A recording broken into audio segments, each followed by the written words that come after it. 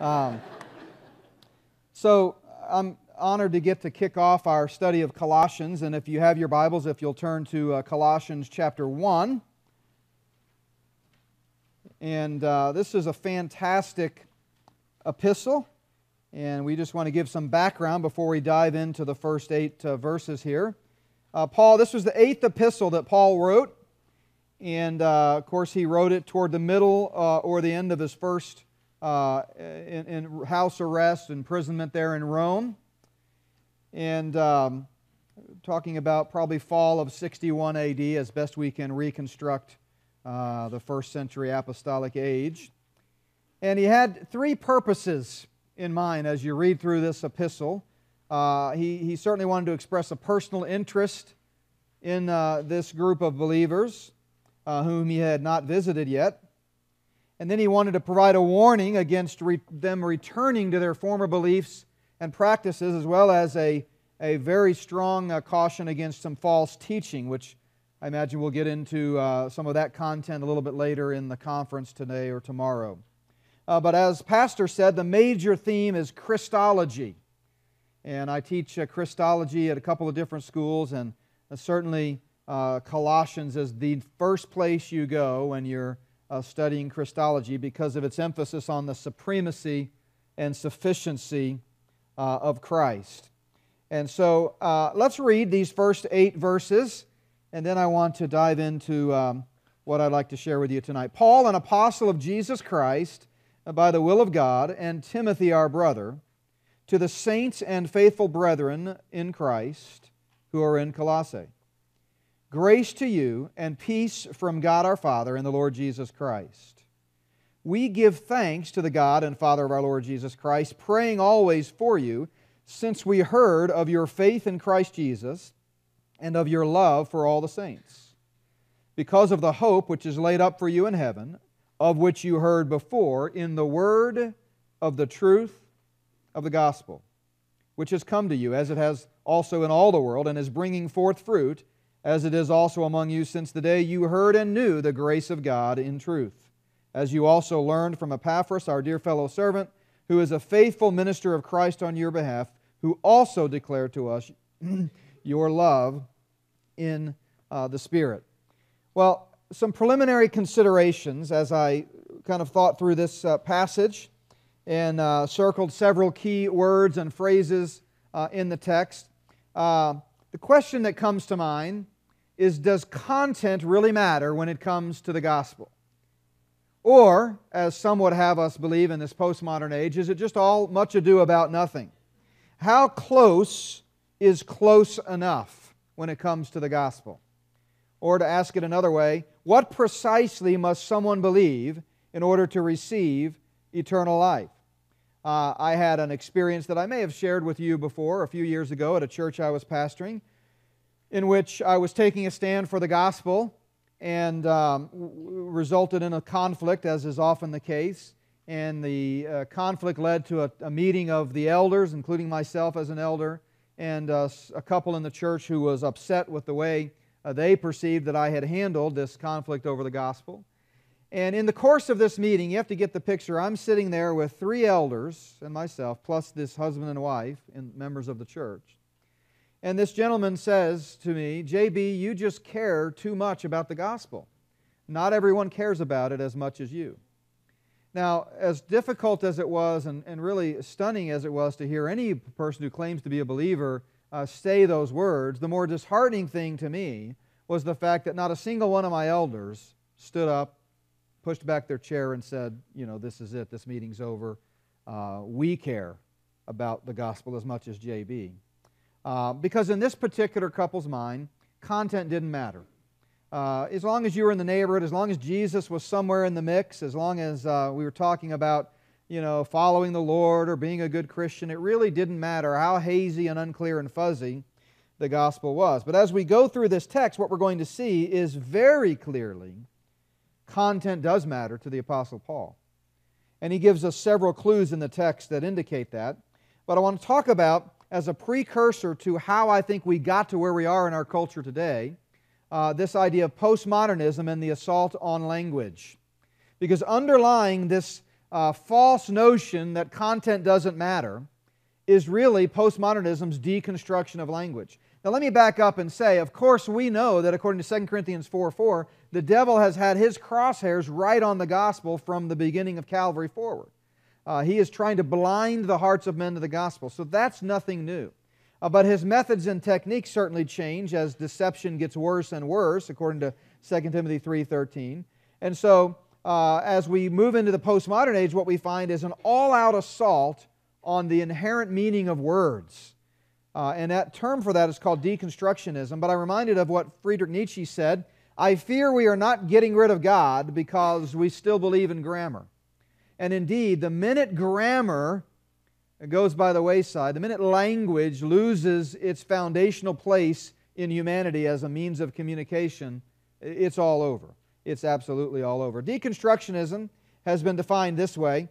It's the stripping apart of texts like the process of peeling away layers of an onion. It's an intentional process that aims to delegitimize the standard and accepted meaning of texts. And it cuts straight to the heart of traditional understandings of authority. Several implications of that is that there's no inherent meaning in words, context is irrelevant. It leads in theological circles to this notion of what we call reader-response hermeneutics, which is the notion that when we read the text, the reader gets to determine what it means rather than seeking the original meaning of the passage from the author's perspective. It confuses meaning and significance. It makes irrelevant the notion of authorial intent. It strives for multiplicity of meanings. Any one text can have any number of meanings because the goal of communication now isn't to state truth and to exchange knowledge, but the goal of communication has become whatever I need it to mean to bring me power. So another quote here, deconstructionism strips reality and written text of inherent meaning. It makes language just a social construct that's focused on bias and relationships rather than inherent empirical meaning. And so the interpreter is free to handle the text selectively, to deconstruct it, to refashion it, so that it reflects one's own preference. Now, let me tell you, the folks in the battle for the gospel within evangelicalism, many of them would certainly not appreciate being lumped in together with postmodernism's deconstruction of the text. But I can tell you, deconstruction of language, but I can tell you, it's exactly what's happening to the gospel. When you can take the plain, simple meaning of Scripture, which 160 times tells us that we're saved by faith alone in Christ alone, and makes it explicitly clear precisely what we have to believe to be saved, and twist it to mean all these types of things that we're going to talk about in just a moment, then that's deconstructionism. That is quintessential deconstructionism of the text. Let me give you one example. Maybe you've seen this before, but I'm somewhat of a connoisseur of gospel tracts, and so I want to take you through a tale of two tracts. We'll just call them Tract A and Tract B. And I suspect that in a well-taught, biblically mature group like this, you will immediately sort of recognize which tract is more on target with what the Bible teaches about the gospel. But the point of this exercise is actually not to do that. It's good that we can do that we know the standard well enough to do that. But I simply want you to ask the question, is there any difference substantively between what these two tracts are saying? For example, Tract A, the reader is told he must repent of his sins in order to be saved, but in Tract B, repentance is never mentioned. Neither repent or repentance appear anywhere in the tract. In Tract A, the reader is told he must be willing to turn from his sins in order to be saved. Of course, Tract B, there's no reference to turning from sins. In Tract E, the reader is told he must invite Jesus Christ to come in and control his life if he wants to go to heaven. In Tract B, there's no reference to Christ taking control. The first tract says the reader is told he must receive Christ by personal invitation. But the second one, there's no reference to personal invitation. It's interesting, in Tract A, receiving Christ is a 4-step process, and they're numbered, by the way.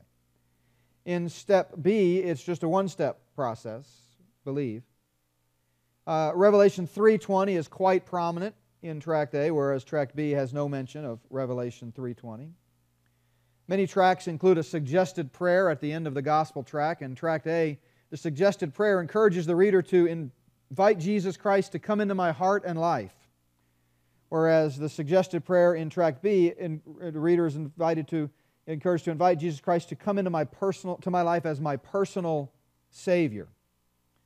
Now this may surprise you, given any gospel tract, but Tract A, the word grace is never mentioned in the tract, aside from a passing reference in Ephesians 2:8. Tract B, however, has a lengthy paragraph explaining the meaning of grace under the heading Salvation is a free gift. Now, what were these two tracts? What are these two tracts? Let me first tell you they're both the two most popular tracts of all time, both still in print, and both have been printed in the millions. The first one is called Steps to Peace with God. That's Tract A. And Tract B is called How to Become a Christian. Now, what's significant about this is it may surprise you to know that both tracts were published and produced by the same organization. Both tracts are still actively in print and being used today, both by the Billy Graham Evangelistic Association. Now, I'm not here to criticize the Billy Graham Evangelistic Association. I'd be glad to talk to you about some of my feelings about that, but that's not the point of this tract. It could have been anybody. My point is, how can any single source produce two tracts that are so clearly disparate in their approach to the gospel and yet claim they're both sufficient? I mean, it's amazing how many times I've used this exercise, and inevitably someone will raise their hand and say, I don't see any real difference between those two tracts. What's the problem? I had a president of a college once tell me that. In fact, pulled me aside afterwards and said, I don't know what the big deal is. I didn't see one difference between those two tracts. Now that is deconstructionism of the text. That shows how far we've gotten from the meaning of words when you can be comfortable with two tracts that say, in my view, exactly the opposite. They can't both be right. Perhaps they're both wrong, but they certainly can't both be right. If Tract A indeed is the proper way that a person can be eternally justified, and someone only receives Tract B, then he won't be saved. And if Tract B is the way that someone is eternally justified and he only receives Tract A, he won't be saved. So content matters. I want to walk you through a logical argument. This is the way my mind works. Maybe this will resonate with you as well. Premise number one is we're saved by faith. We would all agree on that.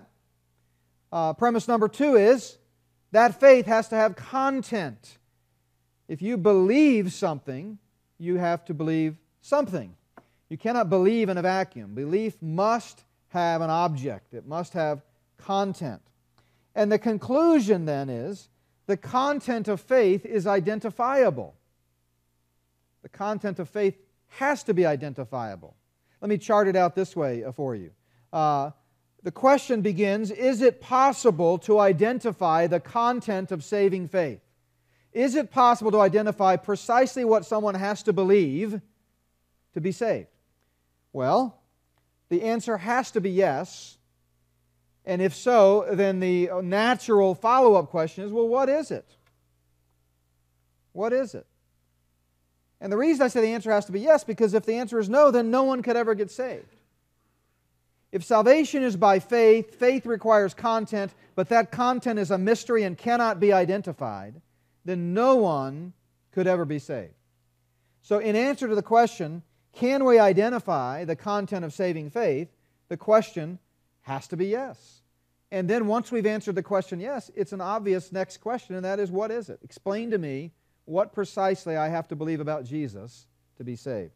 Now many people, it's sad to say, in evangelical circles today are uncomfortable with precision. They're much more comfortable with ambiguity and uncertainty. And I've heard many people in conversation and in lectures that I've given criticize my quest for precision. But again, the problem is there are things you can believe that will not save you, and there is something you can believe that will save you. You can believe the Dallas Cowboys are going to win the Super Bowl. And while that is true, and that is a sign of spiritual maturity, that does not enter you into a relationship with Christ and receive justification. There are things you can believe that don't save you. And there is something you can believe that will save you. And the Bible calls that the gospel. And Paul makes several references to it here in Colossians 1. So let's examine the text a little bit further. Look at verse 4. Notice what he says. Since we heard of your faith in Christ Jesus. We heard of your faith in Christ Jesus. So the object of their faith was Christ Jesus. We'll come back to that. But I just want you to see how many times in 4 verses here you see this reference to content. Verse 5. Because of the hope which is laid up for you in heaven, of which you heard. Now they heard something. What did they hear? Did they hear some unidentifiable, unquantifiable message? No, they heard something. They heard the word of the truth of the gospel. The word of the truth. Words. Words mean things. We're going to talk about that. Language is critical. I often remind people that language came before mankind. Secular, atheistic, humanistic anthropologists try to convince us that, after billions of years, man eventually figured out how to communicate and invented language. But the Bible says that God spoke the world into existence, and He didn't create man until the 6th day. And that's the reason John 1 says, in the beginning was the Word was with God, the Word was God. So this assault on language amounts to an assault on Jesus Christ Himself.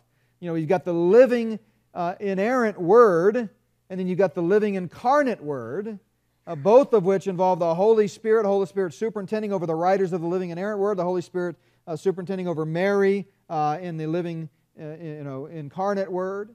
And to attack language amounts to an attack on Jesus Christ Himself. And then you've got the word gospel. Well, what is the gospel? Good news.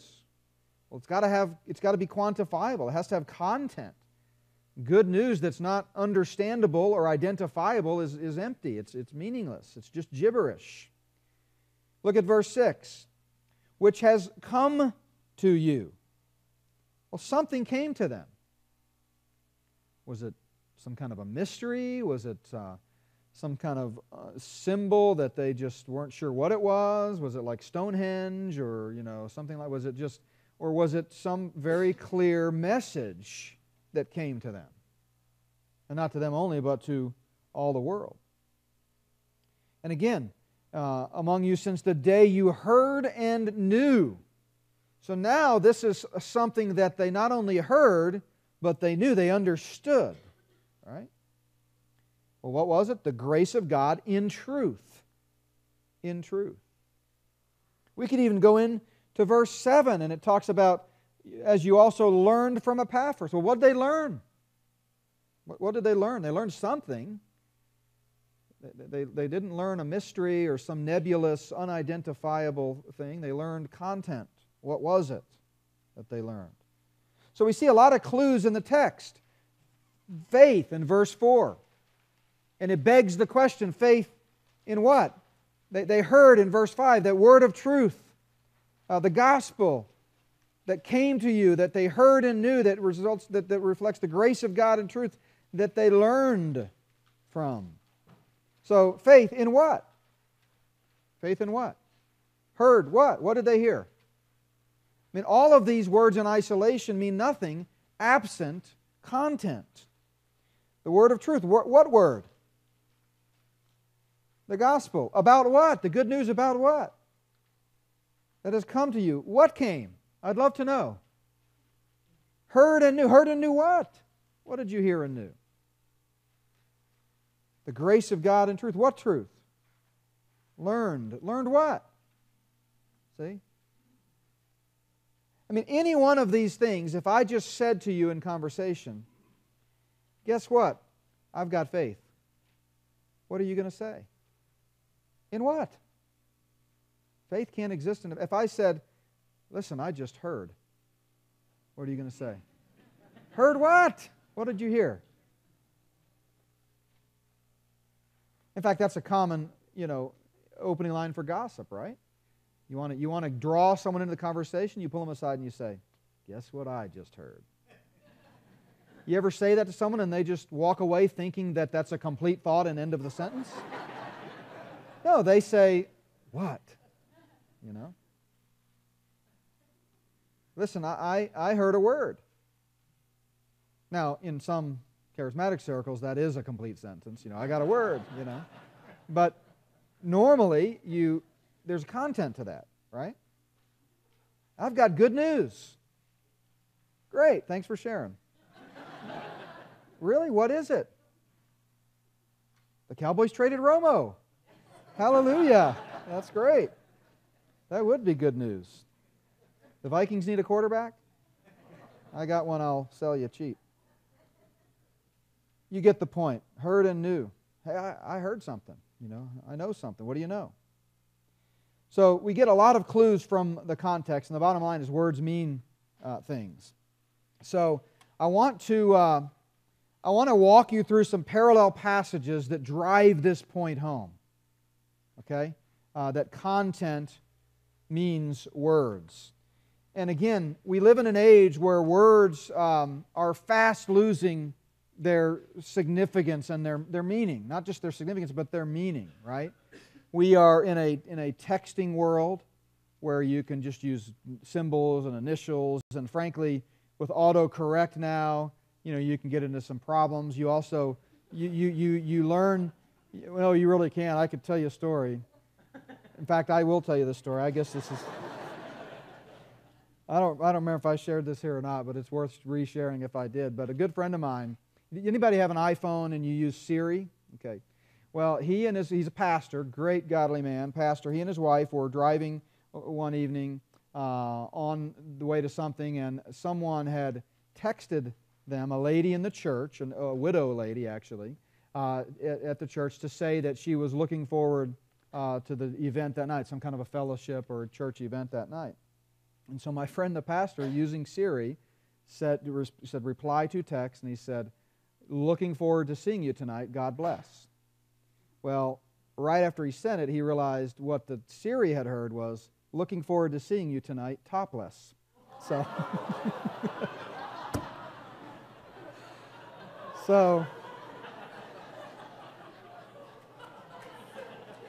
so, I mean, words do mean something. Now, fortunately, his wife was right there with him, and, there was no, he quickly corrected the mistake, and they had a good laugh about it.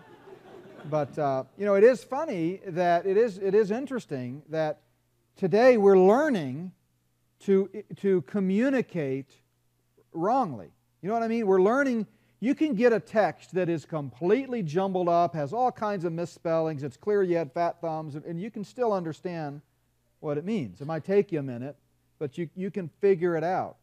And I don't like that. I don't like the fact that we're becoming comfortable with complexity and ambiguity, and we're not precise, right? And so the Bible's precise when it comes to words. Words have meaning. And obviously the first passage I would go to is Romans 10:17. So then faith comes by hearing, and hearing by the Word of God. Faith comes by hearing, and hearing by the Word of God. And then you could go to Galatians chapter 1, a very familiar passage to those of us who are passionate about the content of the gospel, where Paul says, I marvel that you're turning away so soon from him who called you in the grace of Christ to a different gospel, which is not another. He's saying you're turning to something that's not even in the same category, the same class. It can't even be called different. It's apples and oranges. But there are some who trouble you and want to pervert the gospel. But even if we or an angel from heaven preach any other gospel to you than what we have preached to you, let him be accursed. So let me ask you a question. What do you preach? You preach words. So you preach a message. That message has a meaning. If that message and that meaning are different from what Paul preached in Acts 13, we've got a problem. It's not the gospel. We could go further down in Galatians in chapter 2, when Paul is having his famous confrontation with Peter, and he says, quote, but when I saw that they were not straightforward about the truth of the gospel. Now, in order for you to declare that something's not straightforward, you have to know what straight is, right? Before you can declare something crooked, you have to know what the standard is. And clearly there was a gospel and there was a true gospel, and these hypocrites here were not being straightforward about the truth of the gospel. And then flip over to Acts chapter 11. We get another validating passage here. Pick it up in verse 13 as Peter's recounting his experience, and he says, "And he told us how he had seen an angel standing in his house, and who had said to him, 'Send men to Joppa and call for Simon, whose surname is Peter, who will tell you,' what? 'Words by which you and all your household will be saved.' So then faith cometh by hearing, and hearing by the word of God." Words matter. He will tell you words. Words. Then at the Jerusalem Council in Acts chapter 15, we see the same idea. Now the apostles and elders came together to consider this matter, and when there had been much dispute, Peter rose up and said, "Men and brethren, you know a good while ago God chose among us that by my mouth the Gentiles should hear the word of the gospel and believe." Well, you use your mouth for speaking. Words flow from the mouth, and you hear words, and when you hear the words of the gospel that came from Peter's mouth, that is what you would believe. You've got to have content to believe. In Ephesians, the beautiful passage in chapter 1, we read in verse 13, "In him you also trusted after you heard the word of truth." After you heard the word of truth. And then in 1 Thessalonians chapter 1, verse 5, For our gospel, interesting passage here, "For our gospel did not come to you in word only." It came to you in word. That's first and foremost. That's preeminent. But he says it didn't come to you in word only, but also in power and the Holy Spirit and so forth. But the idea here is almost taken for granted that the gospel comes in words.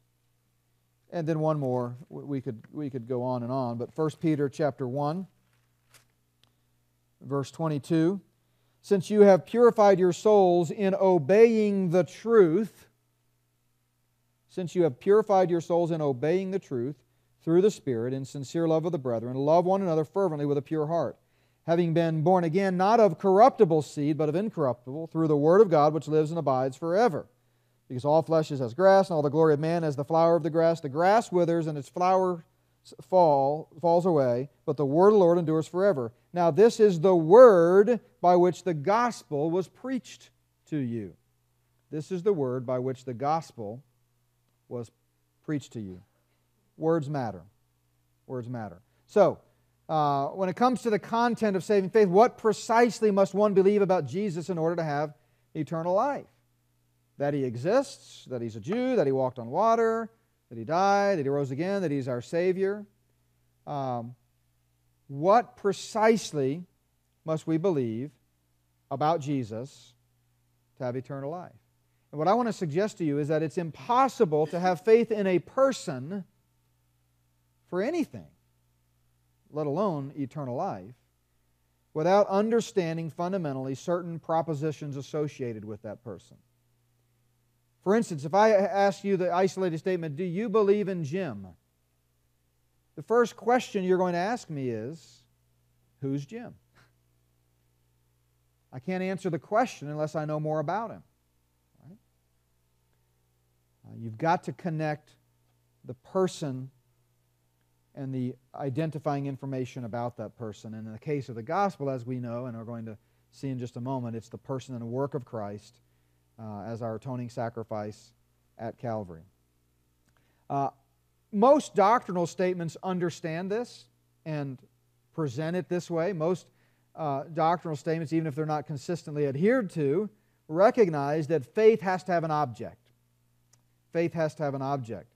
An organization I used to be a part of, let me demonstrate their doctrinal statement, because I believe it happens to be pretty good on these points. Unfortunately, it was never upheld or enforced.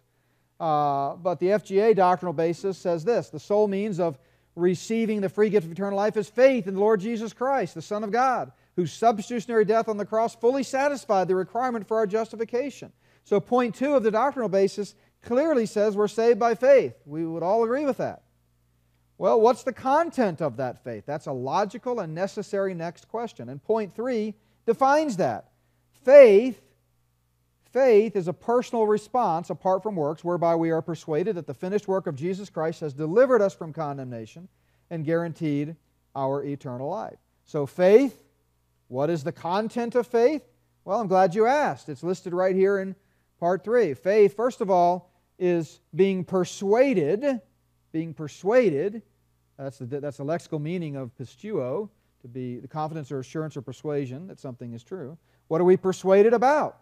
Well, very simply, that the finished work of Jesus Christ has delivered us from condemnation and guaranteed our eternal life. Now, unfortunately, I've been with men who, in my view, should know better, who read the same statement that we just read, parsed it, or should have parsed it as we have, grammatically and syntactically and contextually, and come away with the belief that a person can believe in Jesus for eternal life without ever knowing anything about Him. They don't have to know He's the Son of God. They don't have to know He died and rose again for their sins. They can just believe in Jesus, and that's enough. Now, we clearly believe the Bible doesn't teach that, but what's puzzling to me is that that doctrinal statement doesn't even teach that. The gospel is pretty clear. Jesus Christ, the Son of God, died and rose again to pay your personal penalty for sin, and He alone will give you the free gift of eternal life if you simply trust Him and Him alone for it. That's the gospel. Now, for years, those from a dispensational perspective have understood that salvation is always by grace through faith in every age, from Adam forward, and that the basis for our salvation in every age is the death of Christ, but the content of that faith changes over the progress of revelation. As God began to reveal more and more information in Scriptures over a period of 1,500 years through 40 different human authors in 3 different languages, we have God's unveiling of Himself to mankind.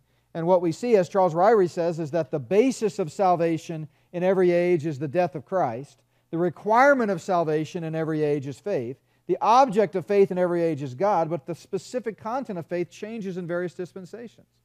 So the fact that we might be able to look back at Old Testament individuals and recognize that they didn't necessarily believe that Jesus Christ died and rose again on Calvary, because that event specifically had not happened yet. They believed in the promise of a Redeemer and a promise of a Savior. That doesn't necessarily mean that today someone can believe that. Today, as Paul clearly articulates over and over again, and in the passages that we looked at, the Bible validates that point. There's specific content unique to our present age. Sorry about the font here. That's one of the disadvantages of using a different computer, but you can see what the quotes are here. Alan Ross puts it this way: we cannot grant to the Old Testament believer more understanding than the Scriptures indicate that he had. If that information had not been revealed yet through the Holy Spirit, through the process of revelation, we can't expect them to have believed it. Again, ultimately, the content of saving faith in any age must be God and His revelation concerning participation in His covenant, what we call salvation.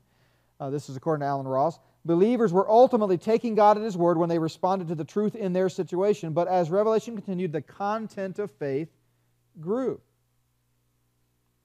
Dispensationalism as a system does not demand 2 ways of salvation. Old and New Testament saints were saved by faith. However, and I would add perhaps in anxiety to dispel charges that dispensationalism teaches 2 ways of salvation, dispensationalists have not always emphasized the uniqueness of the content of faith in each dispensation. And the inclusivist issue presently compels us to bring this emphasis forward. Now, this was written back in the 90s, the early 90s. And I remember thinking when I first really was confronted with this notion of a contentless gospel, a crossless gospel is kind of the most common name for it, but a contentless gospel, I remember thinking, that's essentially inclusivism. Now, technically speaking, as a theological term, it would not be the same, because pure, full-blown inclusivist would suggest a person could believe in Muhammad and not even know about Jesus and be saved. but that they believe Jesus died and rose. This is what an evangelical inclusivist would say, and I've talked with them. I've dialogued with them. Here's what they would say. An evangelical inclusivist, self-identified inclusivist, would say, we believe Jesus died and rose again to pay the penalty for the sins of the world. And no one's going to get to heaven without that supreme event of history. But we think that a person today can have sincere faith in Muhammad or Allah or Hindu or Buddhist, whoever, and still get to heaven. It's about the sincerity of their faith, not the object of their faith. Now, that's only a small step from the latest assault on the gospel that we call the crossless gospel, and I have a whole chapter, kind of a primer on that in the Getting the Gospel Wrong, the new version that Grace Gospel Press put out. But that's only a small step from those folks, because I've been in multiple conversations over the last several years, as I shared with the pastors yesterday, in which they've started the response the same way. They've said, now we believe Jesus died and rose again for the sins of the world, and no one's going to get to heaven apart from that supreme work of salvation. And the only difference would be they would then go on to say, and we believe someone has to believe in Jesus, but they don't have to believe He died and rose again or is the Son of God or anything else about Him. So we're dangling very, very close to inclusivism when we talk about this crossless gospel view. So don't let anybody tell you that it's much ado about nothing, that it's a tempest in a teapot, that it really doesn't matter, or can't we all just get along? The Rodney King argument, right? No, it does matter. It matters very much. Because again, if you cannot identify the words, the content of saving faith, no one could ever be saved. Ryrie put it this way, it is very difficult, if not impossible, to prove that the average Israelite understood the grace of God in Christ, the way we do in New Testament truth of being in Christ. Now, Chafer has a beautiful statement here of the gospel in the present age. Preaching the gospel is telling men something about Christ and His finished work for them, which they are to believe. This is the simplest test to be applied to all soul-saving appeals. The gospel has not been preached until a personal message concerning a crucified and living Savior has been presented and in a form which calls for the response of a personal faith. Even the Dallas Seminary doctrinal statements, still to this day, though we may not appreciate some of the doctrinal drifts and shifts and problems that have become inherent in Dallas over the last 20 to 30 years, their doctrinal statement still echoes this notion of the progress of revelation. In point 5, it says, we believe that it was historically impossible that Old Testament saints should have had as the conscious object of their faith the incarnate crucified Son, the Lamb of God, i.e., as revealed in the New Testament. And that it is evident that they did not comprehend as we do that the sacrifices depicted the person and work of Christ. Now, we may not agree with every aspect of that, but the point is that those who suggest today, when we point out in response to their argument, well, Jonah didn't believe that Jesus died and rose again on the cross, so we don't have to believe that today, are naive in thinking that tired old argument hasn't been dealt with for hundreds of years. It's a common response. So, the gospel that Paul talks about here, the word of the truth of the gospel that they heard and that they believed, that we see over and over again, it involves the cross, unquestionably. Flip over to 2 Thessalonians chapter 1. 2 Thessalonians chapter 1.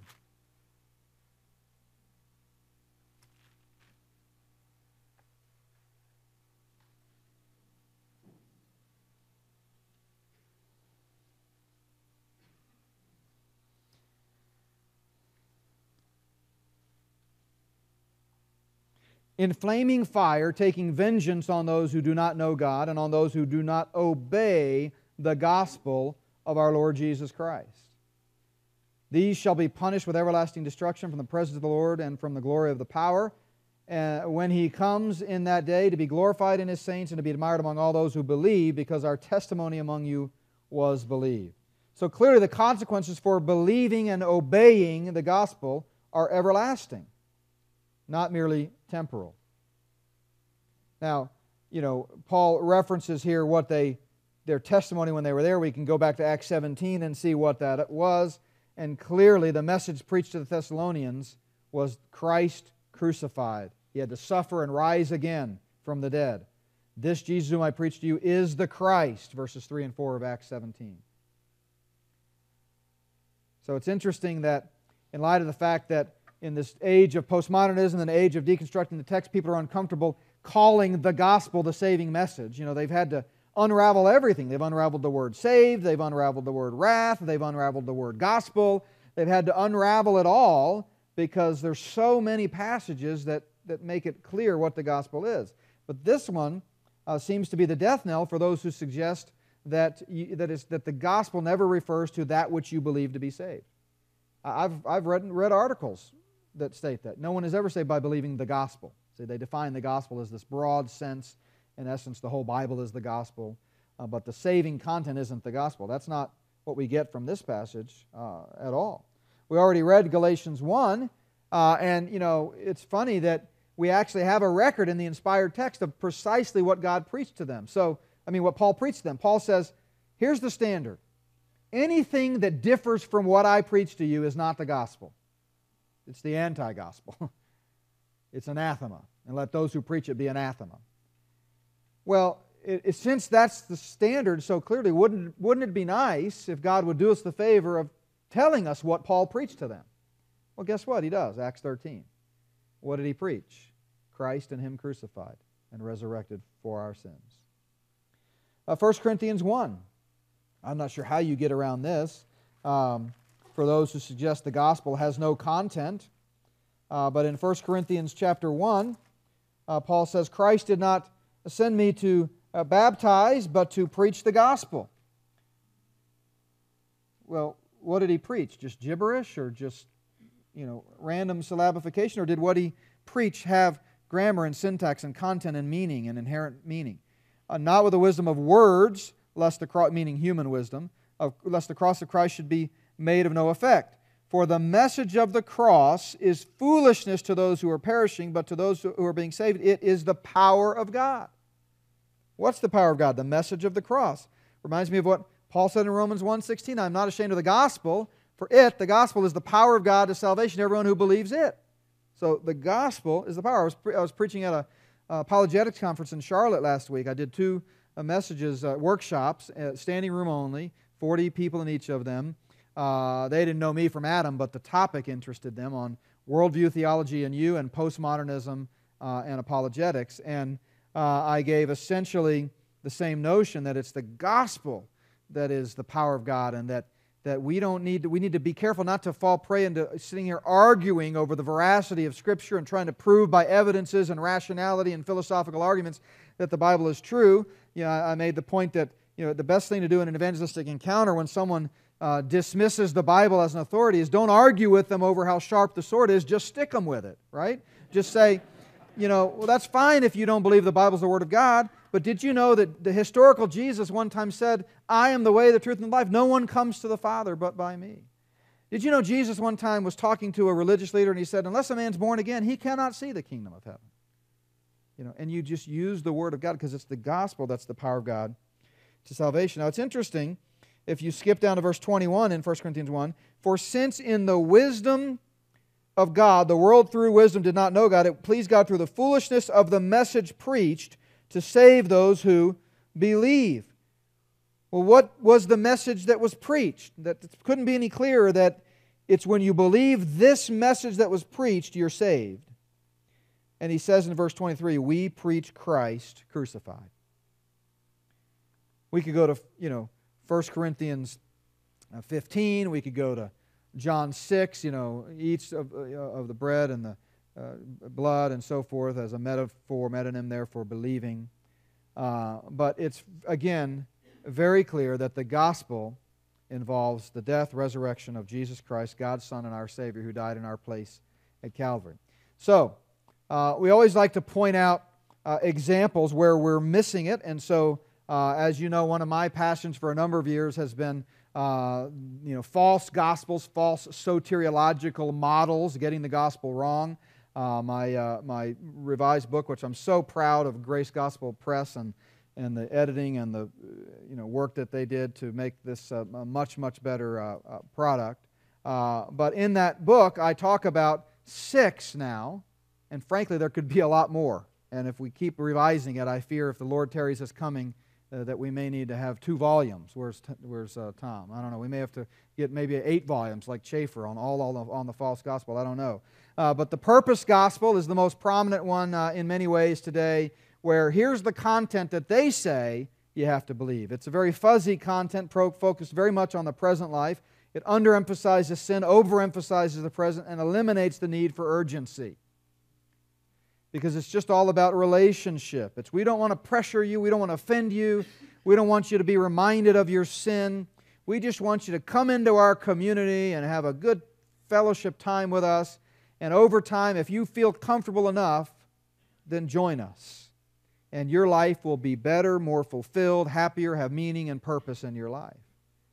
But as I've often said, there is a time urgency to the gospel. We're not promised tomorrow. And I'm fortunate enough to have grown up in a family where I was always in a Bible teaching church, and I can remember at a young age the pastor preaching the urgency of the gospel and ending the messages with, if you died tonight, are you prepared to meet the Lord? He used to say, if you get hit by a bus on the way home. To this day I have a morbid fear of buses. I don't know why. But you never hear that anymore. You never hear people today talk about urgency. It's quite the opposite. And then we're all familiar with the puzzling gospel, another one of the weapons in Satan's arsenal, where it's confusing and unclear, using traditional language instead of biblical language. It's inconsistent and self-contradictory. Hear it all over the place. Last Sunday I led the Lord's Supper in our church, where I'm the teaching pastor. And there were some guests in town with our family.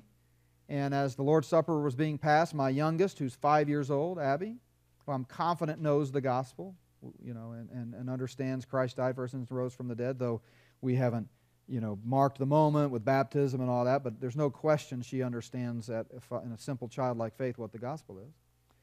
But a well-intentioned person sitting next to her as the plate was being passed, I found out about this later, leaned down and whispered to Abby, have you invited Jesus into your heart yet? It's everywhere. It's everywhere. The Bible never says anything about inviting Jesus into your heart.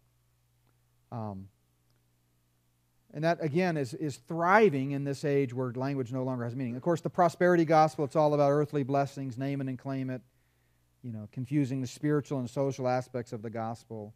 You just can't support this biblically, but somehow people assume that, the gospel is all about you getting happier, fatter, healthier, and wealthier, and so forth. And then you've got, of course, the pluralistic gospel, that all religions are equally valid, Christ is not the only way, and it marginalizes Christ and His work on the cross. Again, I don't want to belabor the point, but the similarities between this and the crossless gospel are striking in many, many ways. Not identical, but striking. And then the oldest enemy of grace is the performance gospel. It was battled right out of the chute in the beginning of the church age and hasn't let up since. That good works are somehow required to make it to heaven. That it's all about promises. If I just pledge and promise to be better and do better and stop doing this and promise to do that, it's all about my behavior determining my eternal destiny, either on the front end as a promise or on the back end as so-called proof. And then now we add a 6th one, the promise-only gospel, that says if you believe in the promise, no other content is required. Just believe that Jesus, somebody named Jesus, guarantees you eternal life, and you're saved. Crossless gospel. Talk to someone today who repeated what I hear frequently from people who aren't quite where I'm coming from on this issue, who said, I still think crossless gospel is a bad label. I think it's a perfect label. And it's very simply why. The Bible, as we just discovered, defines the gospel in context, certain context, as that which, when believed, gives you eternal life. If someone says you can believe a gospel that gives you eternal life that does not include the cross, now I know this is complex, but stay with me on this. Doesn't that make it a crossless gospel? Gospel that saves you does not have a cross as part of it. Crossless gospel. Okay? It's not very complex to me. So here's the bottom line. It's not enough to say merely believe in Jesus if the name Jesus has no content assigned to it. The book of Colossians is going to go on and describe God's eternal Son, our precious Savior, in beautiful words, incredible description. And our faith necessarily involves information about who this Jesus is. Why should I trust Him? What sets Him apart? Well, He's the Son of God who took my place and your place on the cross, paying our penalty for sin, and is the only one with the power to impute His righteousness to us by faith when we trust Him for it. Let's pray together.